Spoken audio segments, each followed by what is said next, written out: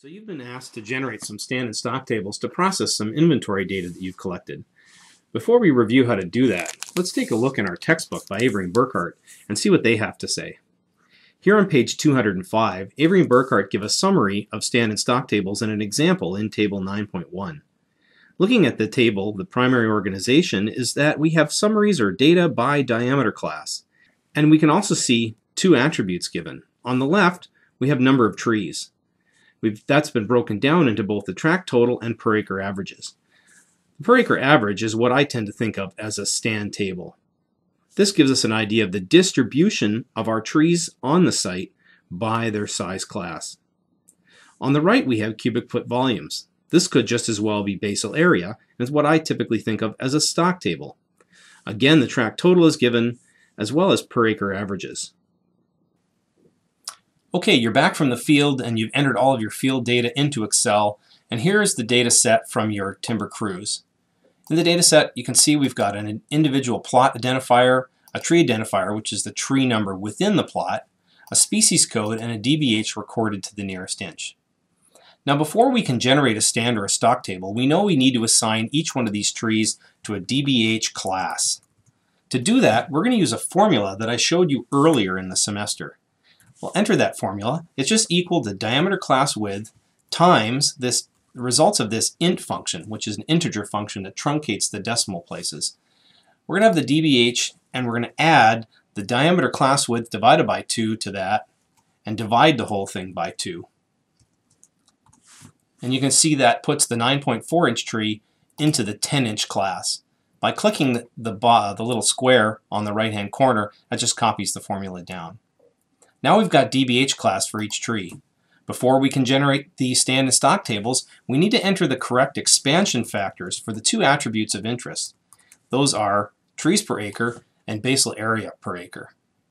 Now these data were collected using a basal area factor 10 square feet per acre, variable radius plot inventory.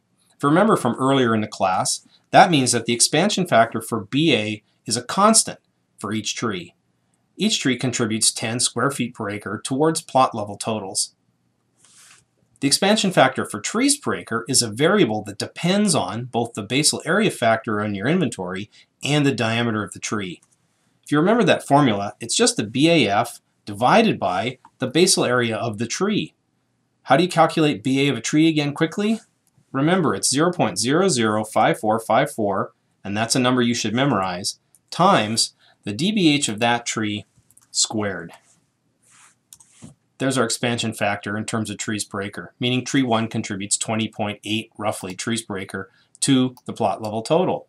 I need to copy the formulas down so I have the values for each tree, but you can see that Excel has automatically incremented the value for BA when it really needs to be a constant.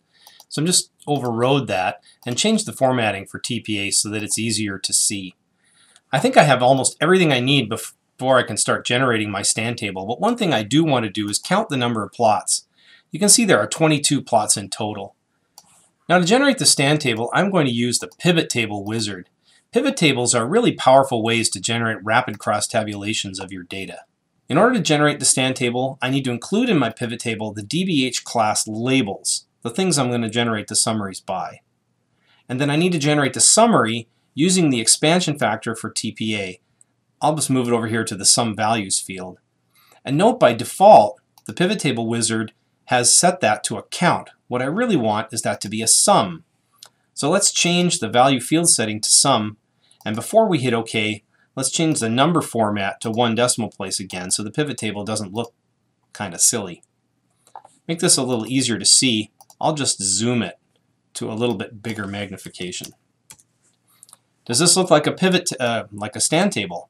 It doesn't, because this is just a sum. To calculate the mean, we need to divide each one of these totals by the total number of plots, which we counted earlier. We know there are 22 plots, so we'll divide each number by 22, and there's our stand table. Again, I'm just going to change these to be number format and reduce the number of decimal places so it's a little easier to see.